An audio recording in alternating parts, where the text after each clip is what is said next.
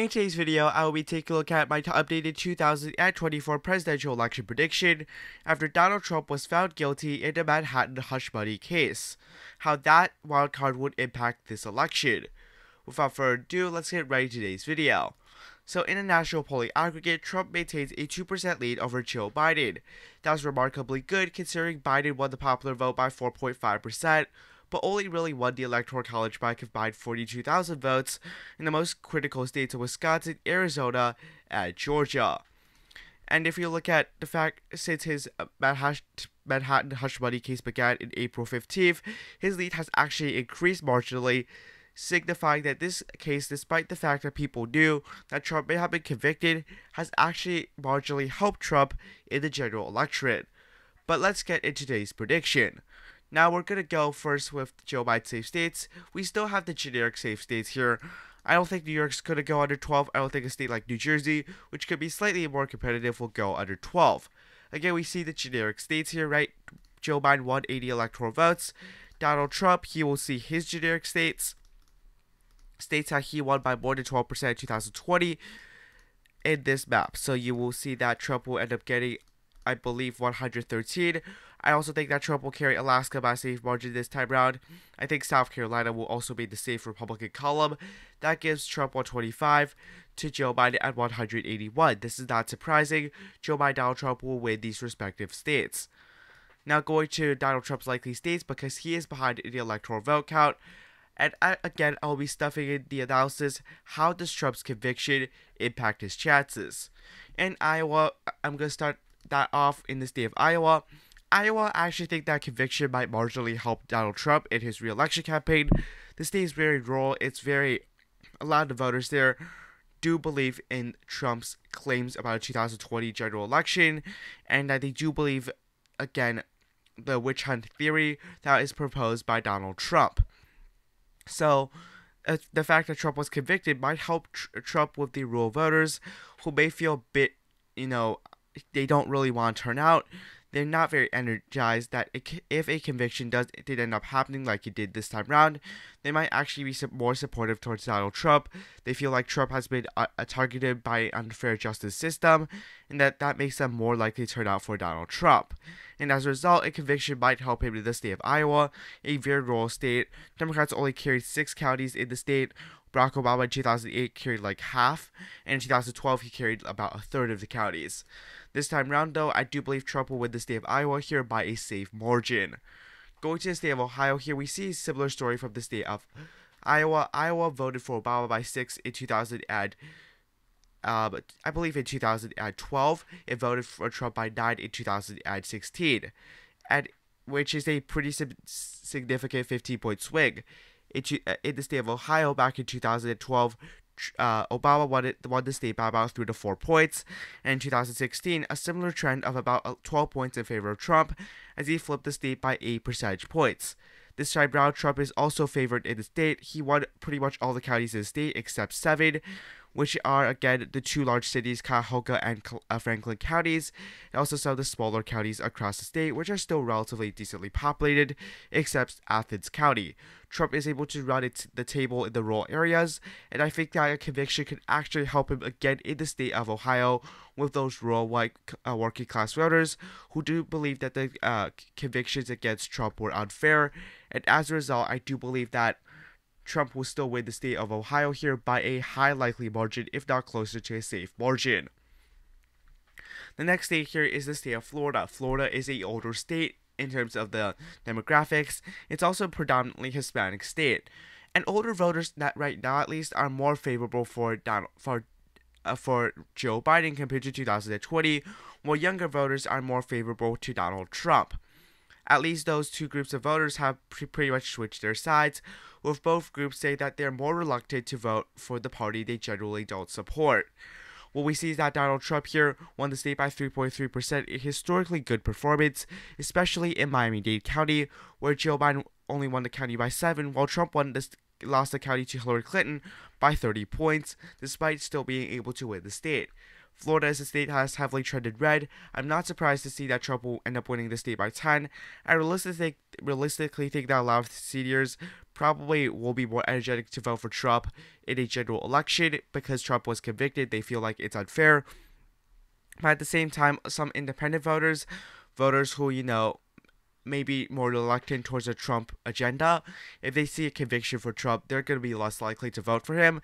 And as a result here, when all things even out, I still think that the Trump campaign will win the state of Florida by about 7 points, sufficient for a 7 to 10 points, sufficient for a likely margin. Now going to the state of Texas. Texas has been a state that is trending blue, and I think a conviction here might help Joe Biden to shore up some of these more moderate/conservative voters who are super reluctant to go for Trump. They feel like Trump is pretty destructive to the generic Republican brand. As a result, a conviction for Trump pretty much seals the deal for some of these voters. They might be more inclined to back Joe Biden. In the state of Texas here, if you just look at the trend map, you can see that Republicans did very well in this type of area at this Hispanic Rio Grande Valley, but those areas are less populated. The most populated county here, Hidalgo County, voted for Biden by 17. It did experience a huge trend toward the Republicans, 23 points. But at the end of the day, they're not close to as populated as a county like Harris County, which may have only trended blue by 1, but that does make a pretty substantial difference. Similarly, in Dallas County, with a total electorate of about 920,000 voters, what we saw was that a 6% swing there is more significant than perhaps like a 55% swing in Starr County, which is home to just 17,000 residents. When all is said and counted, Trump will probably end up doing similarly as he did in 2024. I believe Democrats will continue 2020. I believe that Democrats will continue to lose support in the Rio Grande Valley with Hispanic voters. What we saw was that Henry Cuellar did very well with those groups of voters back in 2022 and 2020. But I think that Joe Biden will not be able to do well with those type of voters. Trump could end up winning counties like Starr County or even Jim Hogg County, right? These traditionally blue counties that could end up swinging for Donald Trump, while Biden could end up flipping a county like Collin County in a pretty good scenario. Anyways, I do believe that Trump will win the state of Texas. That brings Trump's total to 218 electoral votes to Joe Biden at 181. Next up, we go to Joe Biden's likely states here. I'm going to start off with the state of Colorado. In the state of Colorado here, Joe Biden won the state by 13.5%, which is a safe margin by my standards, which would give it pretty much to a very safe Democratic characterization because Biden did very well across the state. You can see all those blue arrows, especially around the Denver suburbs, Arapahoe County. We go to Jefferson County, we go to Adams County, the populated suburbs around Denver, hugely trending blue. Even Colorado Springs, El Paso County trended 12 points to Biden. What we see is that the state of Colorado is by definition no longer a swing state, but because of the closer polling averages, I will give the state to a likely Democratic characterization rather than a safe one. I'm going to go now to the state of New Mexico, where the criminal conviction could help Donald Trump, realistically in my opinion. Now, why do I think that? Well, the state of New Mexico has a lot of Hispanic voters who historically, at least, minority groups of voters, they are more, people can argue that they are more targeted and discriminated against in the legal justice system, and many of them certainly think so. And when Trump portrays himself as a victim of such prosecution and persecution, you do see that more Hispanic voters feel more sympathetic towards Donald Trump, and Trump has been gaining among Hispanics anyways. Although Biden did do better in Bernalillo and Santa Fe counties, which are the blue areas of the state, Trump did much better in the rural areas. I do believe that with this oil belt as well as the rural areas, Trump could improve, which means the state could be within about 7 to 8 points, but still nonetheless not by definition a competitive state. We go to the state of Virginia where, again, a Trump conviction will end up hurting Donald Trump's chances. In fact, this state is borderline safe because of the conviction. One of the few states that will really, where Trump's margin will be hindered by that conviction, because a lot of the voters here, Fairfax County, just around Fairfax County, there are 2 congressional districts, which means that about 15% of the state's population is in the state of Virginia. is in Fairfax County, Fairfax City, and as well as the Alexandria area. And this is a very college-educated region. It's a region that's heavily toxic to Donald Trump. The fact that Trump got convicted, that's not going to resonate very well with these white college-educated voters. They're going to be less likely to vote for Trump. As a result here, Trump will lose the state of Virginia by a likely margin. And that pretty much sums it up quite well here, in my opinion. Now we're going to go to the next states here, which will be the more competitive state. I'm going to start off with the state of Nevada. First off, let's go to the polling aggregate from the state of Nevada. Nevada looks pretty bad for Joe Biden as he trails by several points in the polling aggregate. I'm just going to pull it up here. The state of Nevada here, 6.5% lead for Donald Trump over Joe Biden. That is a significant lead. That is pretty much outside the margin of error. You can see the overlapping area suggests it's within the margin of error. Right now it's outside of it, so it's not a good thing for Joe Biden at this moment in time. He's also struggling with donors by almost a 2-to-1 margin. Although he was struggling in Nevada with donors anyways, it's still not a great sign because this is hard numbers. This is not like debatable numbers. These are hard actual numbers from the campaign, and it does show that Biden has some weakness from the state of Nevada. Right now, the fact there's a lot of Hispanics, Biden's struggling with Hispanics, the state pretty much trended to the right a little bit, and the fact is Clark County, the largest county by far in the state by population, about 2/3 of the population of the state resides in Clark County. That county trended to Trump by 1.4%, despite the national environment being more than 2 points more friendly to Joe Biden. All those signs considered, I do believe that Trump will end up doing better in the state of Nevada and end up winning it because all the indications does suggest that. So I'm going to give it to Donald Trump here by a lead margin. Now going to Arizona, where the story is a bit more different. Where we see in the state of Arizona is that Arizona voted to the right of the state of Nevada by about 2 points, but Biden is a little bit more competitive in the state of Arizona by most metrics. He's still down by 5, not a great margin, but at least he's competitive in some of the more recent polling, and we see that he's still kind of within the margin of error of some of these polls. And again, when we look at the fundraising numbers, it's a bit better for Biden in Arizona. I know this looks like a huge deficit, but when we go to the state of Arizona by fundraising, you see for Biden has improved significantly in the Phoenix area. You see all these upward arrows suggesting there are more donors for Joe Biden. We see that around Tucson and Flagstaff, which is another Democratic area of the state. I'm just going to show you that. The reason it's so significant is because, again, about 60% of the state's population resides in Maricopa County. This is where Joe Biden won the state by 45,000 votes in Maricopa County. Almost two-thirds of the state's population. Joe Biden won the county, he won the state. And Biden's getting significantly more fundraising advantage from that county. He's also getting it from Tucson, which is another huge population center, while Trump is drowning a little bit in those areas. So sure, he's doing better in the rural areas, but that's quite insignificant in terms of the sheer number of donors. It does suggest maybe Biden has a little bit more momentum, but at the end of the day, this is still a significant deficit for Joe Biden. Almost more than 5 points at this moment in time, a likely margin that's not going to go away. The fact that a lot of moderate Republicans would not vote for Trump because he's convicted is not necessarily, that notion is correct, but that they were not going to vote for Trump anyways. So the fact is, I still believe Trump will nearly win the state of Arizona. Now going to the state of Georgia here.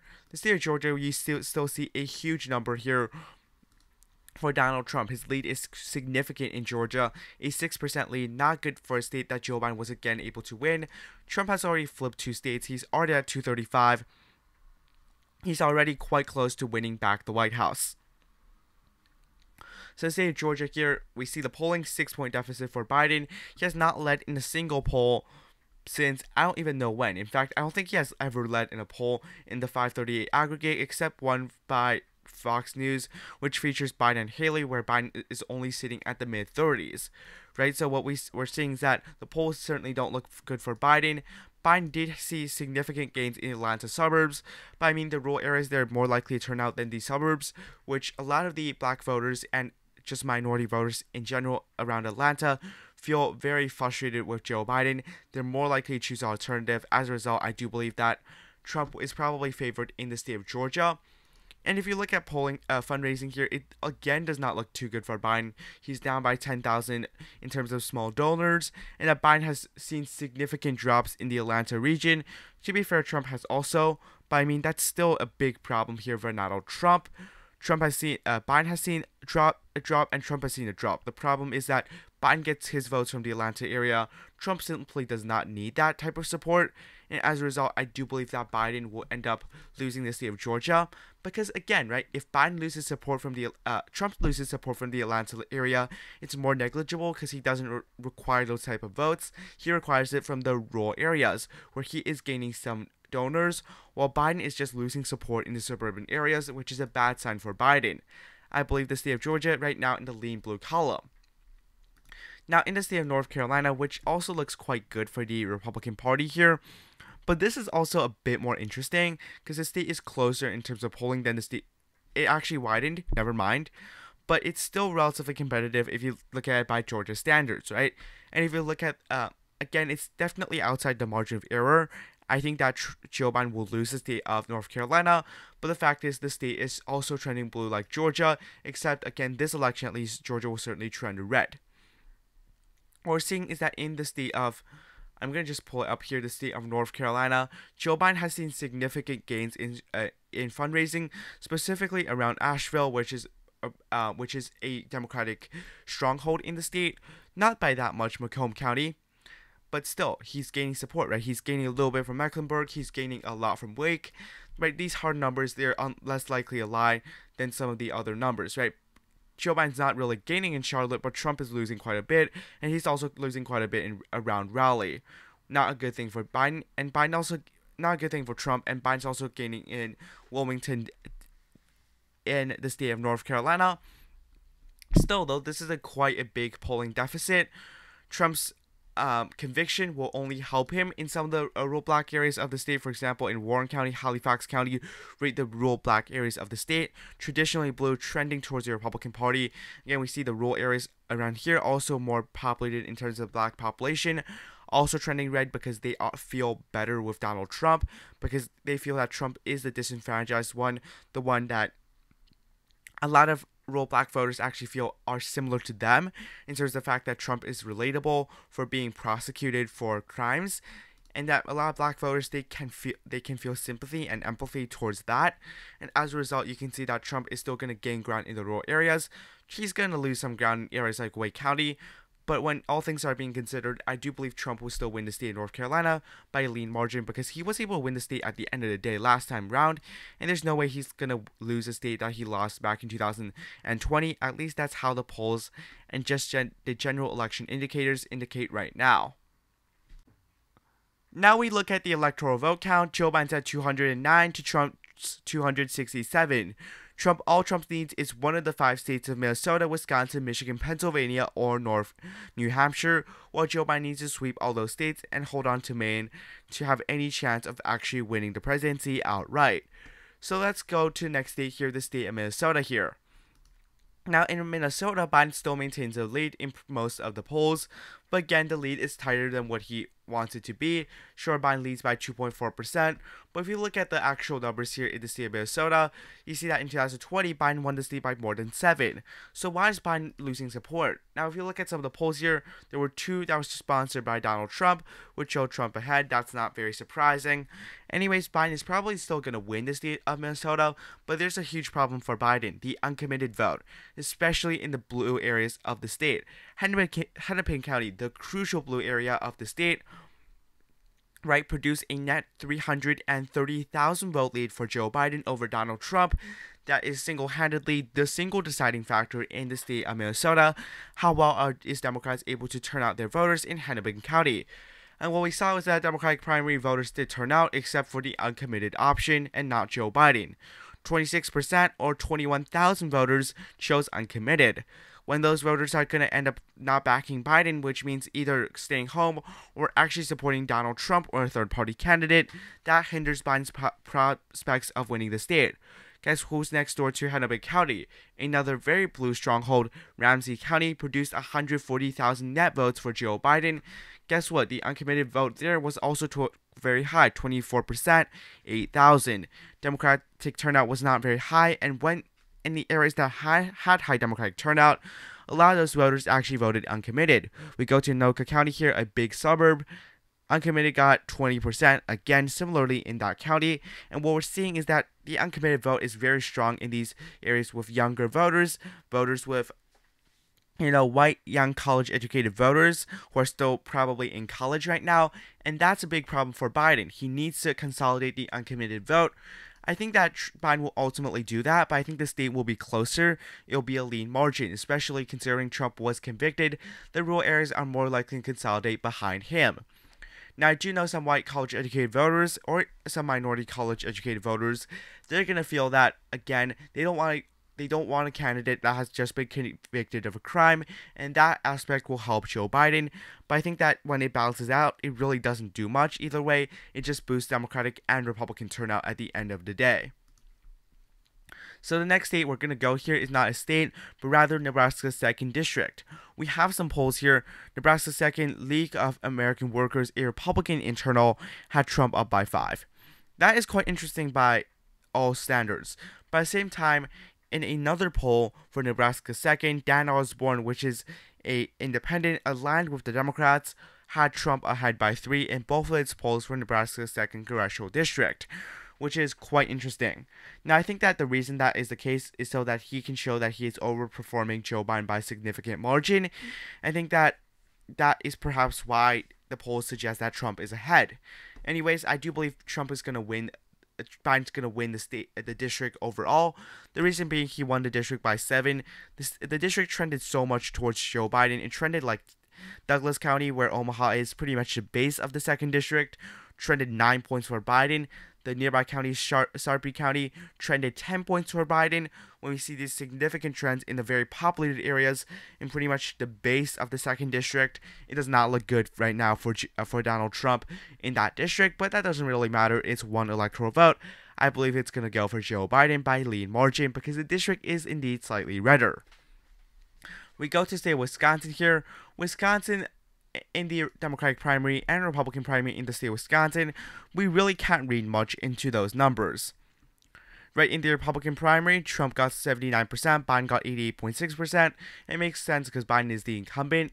Right, Trump did not that well in Dane County or Milwaukee County, but I mean some Democrats probably crossed over to vote. While in Dane County and Milwaukee County, Biden also underperformed, with uninstructed getting substantial portions of the vote, especially in Dane County, a Democratic stronghold.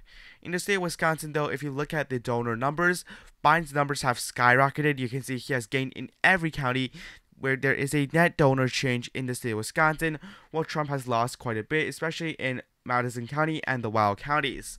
Nevertheless, here, the donor numbers, they don't itself say a lot, but the state is also very valuing the abortion issue, which could play a role in the election itself. But again, all things being considered, just look at the polls. It still looks too dim for Joe Biden for me to think that Biden will end up winning re-election in the state of Wisconsin. I still think that the 2.1% deficit, considering the historic lean for the polls to actually underestimate Trump, and this time Trump is actually ahead. Although there are some signs that Biden may be making this race extremely close, I just don't think that Biden's going to win the state. As a result, I'm going to give it to Trump by a tilt margin, giving Trump the presidency with 277 electoral college votes. Now, Maine's at-large vote and 2nd District here. 2nd District, I'm just going to give it to Trump by a likely margin.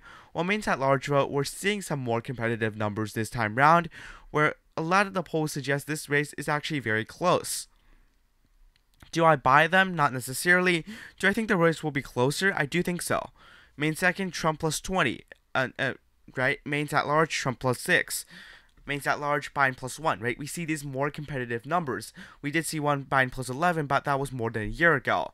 We see that the state of Maine, a state that has became much more rural, which is a group that Trump does very well in, right? Obama in 2012 lost just one county in the state. Trump won half the counties in the state of Maine. So we're seeing that the state is trending red, but that Portland is still holding the state to a blue state. I do believe that the state will be closer. I just think that Biden will win because of his historic lean for Democrats in the state of Maine. We go to neighboring the state of New Hampshire, where the fundraising numbers are slightly telling, right? Trump has lost in the more college-educated regions, while Biden has gained substantial numbers in some of the more college-educated areas like Concord, Nashua, Manchester, right? Those type of areas. White college-educated voters decide the state of New Hampshire, and those voters have been historically in the past decade or so been heavily trending blue because of the fact that, again, they're really Trump haters by many standards. I'm just going to go to the state of New Hampshire here. In many of those voters, they are indeed kind of like Trump haters, and they're voters who are going to vote back for Haley, but not back Trump. What we saw in the Republican primary is good proof of that. Nikki Haley got 43%. Sure, she got a lot of that vote was from independents, but a lot of what the election will be decided upon by are those independents who decide to back Haley over Trump. And at the end of the day, I just think that Biden will still win this in New Hampshire here by right now what looks like to be a likely margin, in my opinion. Now going to the state of Michigan. Michigan's another state where polling does suggest that Trump has a lead, but it's another Rust Belt state where the margin is within the margin of error, sitting at 1.2%. Now this is really, you can argue a coin toss here, but I believe that the state will go for one candidate over the other. We look at the Republican primary there, Trump achieved absolute domination despite the fact that some polls predicted an area like Oakland County would be more favorable for Nikki Haley. It was not. While the Democratic primary here did not look as good for Biden. There's still a high uncommitted vote, especially in the Democratic strongholds, Wayne County, right? We go to Washtenaw County, which is Ann Arbor. These are areas that, again, we go to Dearborn in Detroit. We go to the college towns in Washtenaw, where there's still a lot of student protests surrounding Biden's handling of the Israel-Hamas war right now. And that's a problem for Biden, right? These uncommitted voters, 100,000 of them voted uncommitted. Uncommitted got 2 delegates of the state's 117. Those are all concerning and warning signs for President Biden because he's not going to be able to turn out those voters who are just voting uncommitted. Those Arab Americans who say they're not going to end up backing him because they feel like Biden has betrayed them in some way or another. When you won the state by 150,000 votes, and then 100,000 of your voters are voting uncommitted, that is a big problem. Sure, the state has a heritage of having about 30,000 uncommitted votes, but more than 100,000 is certainly unprecedented. Therefore, I do believe the state will go to Trump by a narrow margin, though some of the suburbs like Oakland County or Kent County may still end up swaying a little bit more towards Joe Biden and end up giving Biden a narrow victory in the state of Michigan. Only time will tell. Finally, in Pennsylvania. To be honest, Biden did not do that well in Pennsylvania, right? Biden was supposed to do well because he was born in Scranton. But at the end of the day, the margins weren't the best. Biden sure got 87.9%, and write-ins was not that high, right? Dean Phillips, they're perhaps just choosing an alternative. However, if you go to Scranton, Biden got 88%. That's not the best for your home county, right? That is pretty obvious. We go to the suburban areas around Philadelphia. Sure, Trump did not get the best numbers, but I mean, he was never expected to get the best numbers in those type of counties. While Joe Biden, he really did not do as well from areas like Philadelphia. Write-ins was 10%. That was like 16,000 voters, right? Those are still concerning signs for Joe Biden. It doesn't indicate he's going to lose, but it doesn't help his chances. Furthermore, the rural voters in the state of Pennsylvania, they're going to be, they might actually be more, they may be more energetic to end up backing Donald Trump over Joe Biden because of the conviction. Because again, a lot of those rural voters, they're more energetic the more trouble Trump ends up, getting involved in. While again, some of those white college educated suburbanites around Philadelphia, the 4 counties around Philadelphia, that was what gave Joe Biden his win. Chester County, Delaware County, Montgomery County, Bucks County, right? Those are voters that could end up trending towards the Democratic Party, just like 2020. But those rural voters, if they turn out, even though the percentages may be similar, they might not trend Republican. The increased turnout will single-handedly give Trump the victory in the state of Pennsylvania, in my opinion, which gives Trump 312 electoral college votes to Joe Biden at 226. A lot can change. There are 4 states that are in tilt. If Joe Biden is able to sway the 3 Rust Belt states, or win Michigan, Pennsylvania, Arizona, he can still win the election. But right now, it looks like a conviction might actually benefit Donald Trump. The reason being that a lot of these rural voters, white rural area voters, or even black voters, they feel like Trump has been targeted, especially African Americans who have a higher conviction rate for some of these crimes. They feel like that Trump is another victim, and they're more empathetic towards Donald Trump and sympathetic as well. Well, we see some suburbanites from these areas. For example, in Michigan, I'm just going to take counties like Kent County, right where Grand Rapids is, or Oakland County, right outside of Detroit, right? Those are type of voters. We go to like the wild counties in Wisconsin.